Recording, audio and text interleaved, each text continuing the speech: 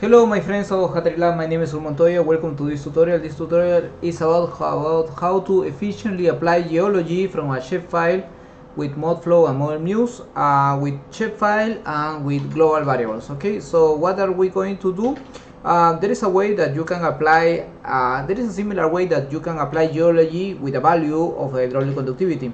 But if you are going to do model calibration, and then if you are going to tweak your hydraulic conductivity values, this is not so efficient. Okay, so the procedure described in this video is about how can you relate, how can you apply global variables, okay, and how can you apply the shapefile, the geological units or hydrogeological units to these global variables. Okay, you are going to receive in the description of this video this folder. Okay, compress the, sorry, I have to close this. Okay, you are going to receive this compressed folder. Okay, and then here you have a model, a shapefile, and an Excel file. Okay, we open the model.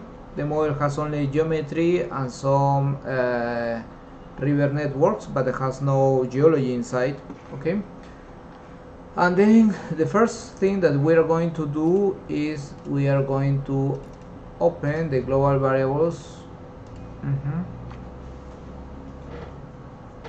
And then we are going to set up these variables as these as hydrological units. Okay, so we go to data sets, we go to required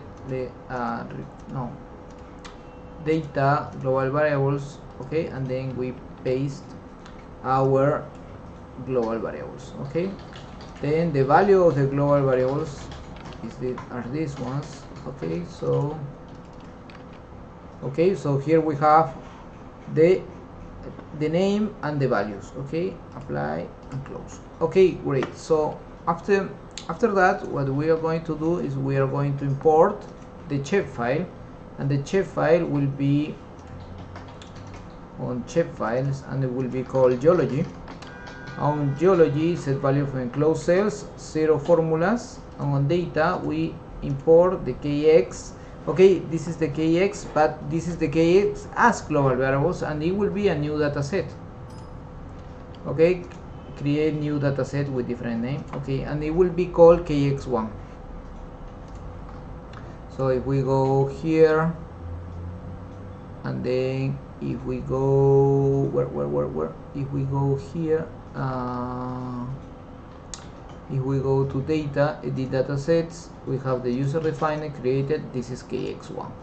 Okay, we can even see this distribution.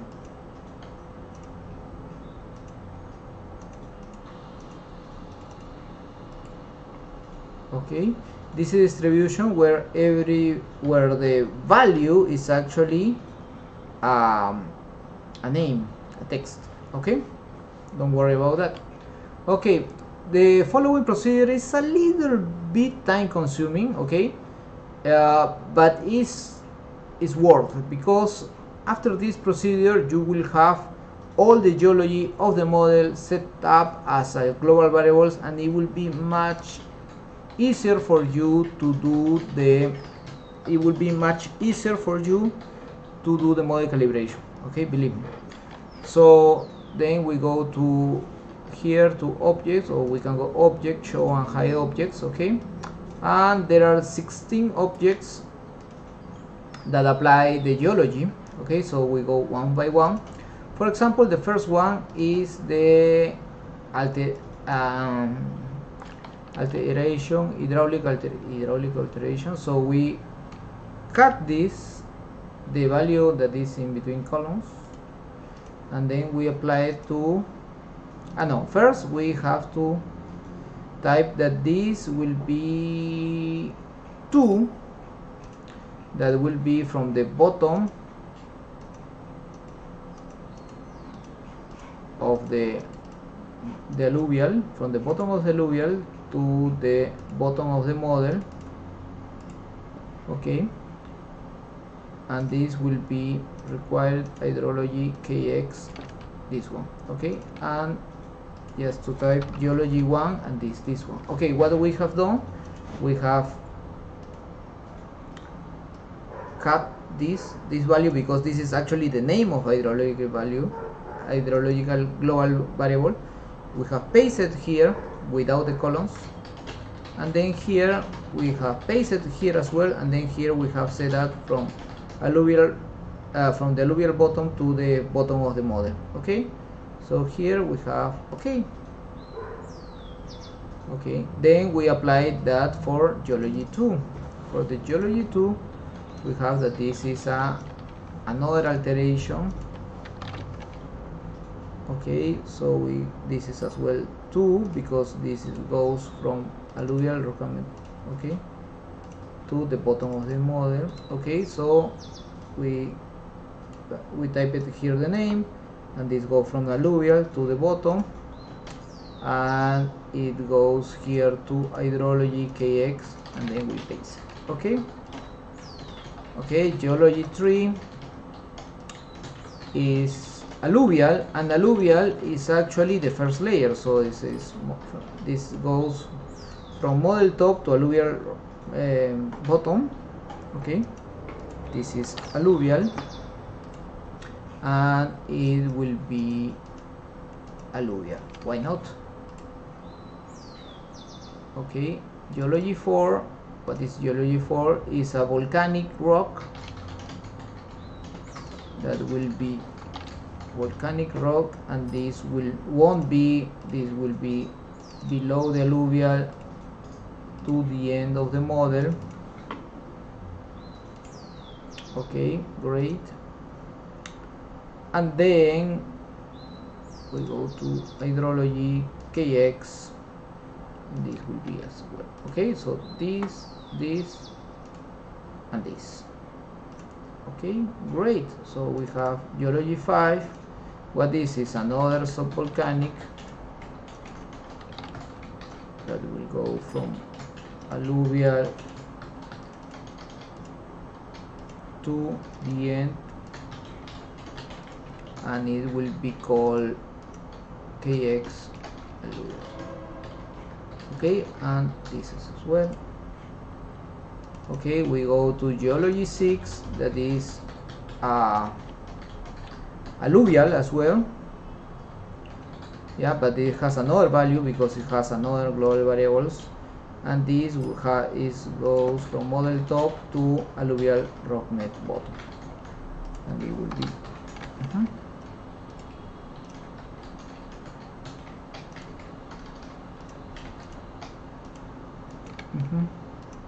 because it's alluvial, and here. Okay, geology 7. What is geology 7? Is another time alluvial. So okay, so it goes from model top to alluvial rock net bottom, and then here goes as well as alluvial. Geology 8. What is geology 8? Is another type of alluvial. Well, it's a sedimentary that goes on the top of the model. So it goes in the first layer, and is like this. Why not? Okay, geology 9 is moraine, but moraine is also on surface. So here we have moraines, model top, alluvial rock net bottom, and then here kx. Okay, deep moraines. Okay, great.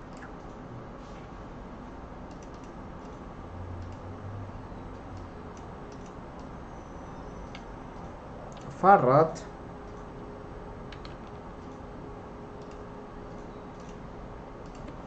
is here. Farad. This is actually rock, so it goes below the alluvial to the end of the model. Okay, here as well kx. Okay, geology 11. What is another type of rock, most probably limestone.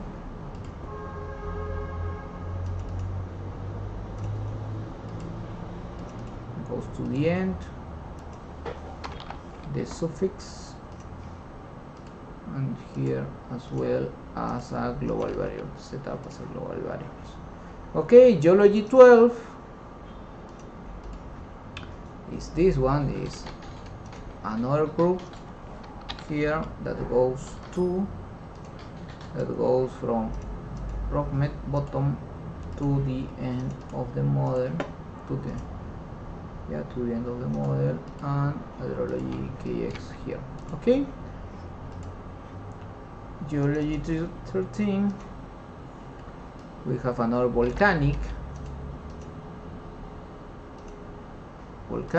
that goes here, the suffix, and here goes from the alluvial rock bottom to the end, because we consider a alluvial surface that is actually of high K due to weathering, tectonics, and so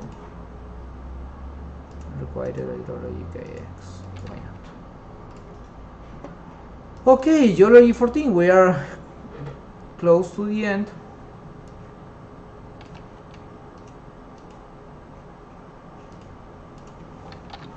This is another volcanic. This is from this to this. Okay, and then here hydrology kx, and we apply the global variables. Okay, great. So still 2 more to go. We have another volcanic.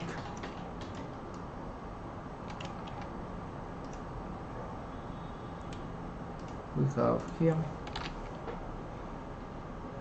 2.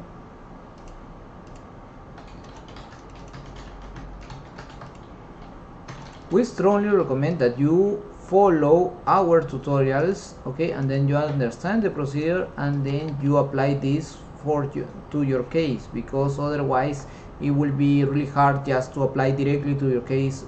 You still need to know how the procedure works.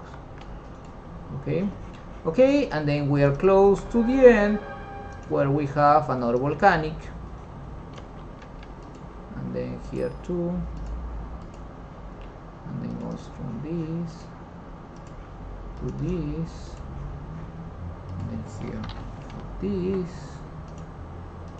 and then this. Okay, so we still have 2 more things to do. First is that we have to set up hydrology at the default value. The default value will be a value for any rock that we have not defined. Okay, that was 1 to the -7. Okay, and then object, hide all objects, and then we go here. Instead of kx1, we are here now. We are going to do a quality control, that we are going to see if the values that we have applied actually are in the model. So we have applied.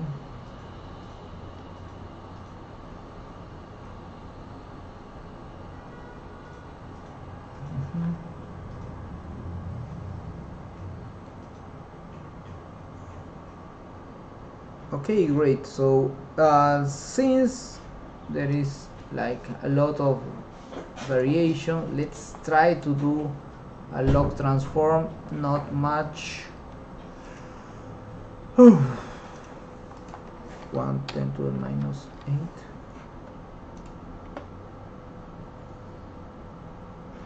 Will be 10 to the -4, because this is just to increase the contrast. Okay, no further.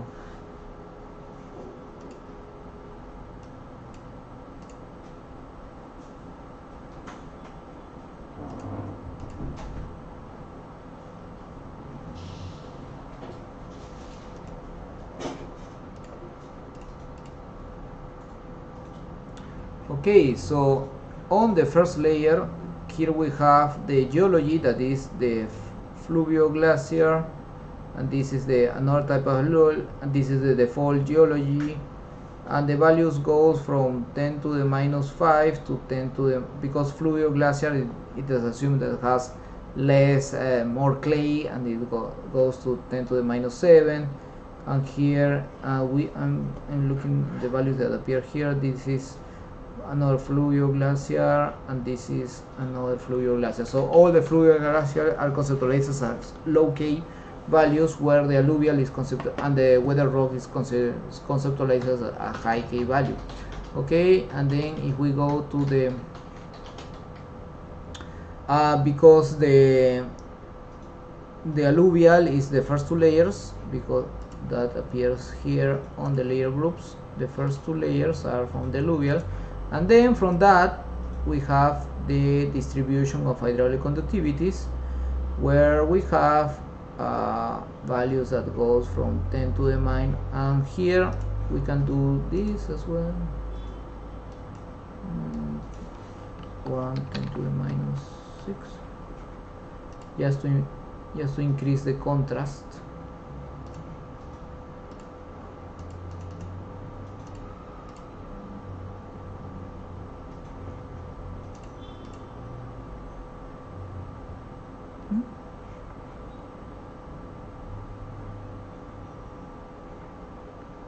Five 10 to the minus 7, 1 10 to the minus 7.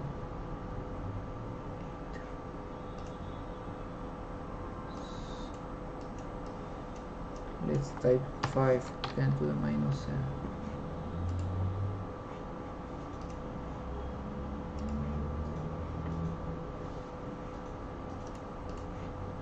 Just to increase the contrast.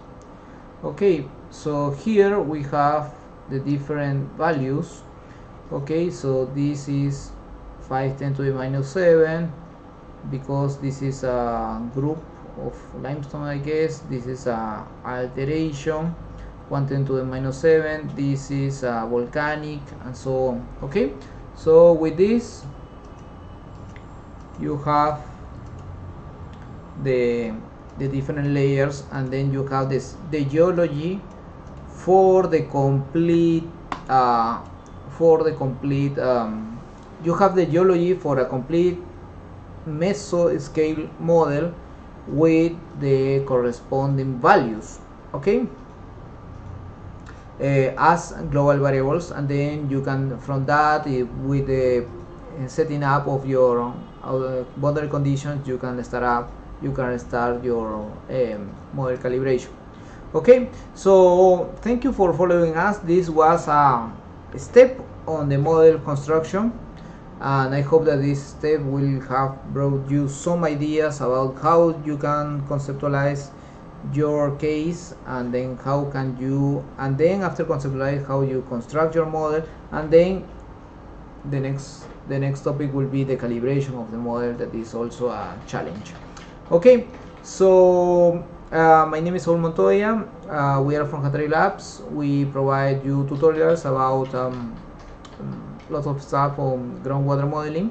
I hope that this tutorial will be helpful for you, and hope to see you in coming tutorials. If you like this video, please subscribe to our YouTube channel, and share it to your friends through your social networks. Okay, bye.